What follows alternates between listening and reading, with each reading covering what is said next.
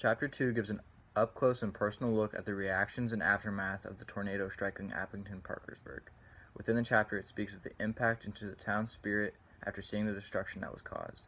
There's an anecdote within the second section that talks about Ed's prevalence within the community and how essential it was to have him as a figure in the community to look up to. Continually, it foreshadows the hardships of rebuilding both physically and mentally after this devastation in future chapters.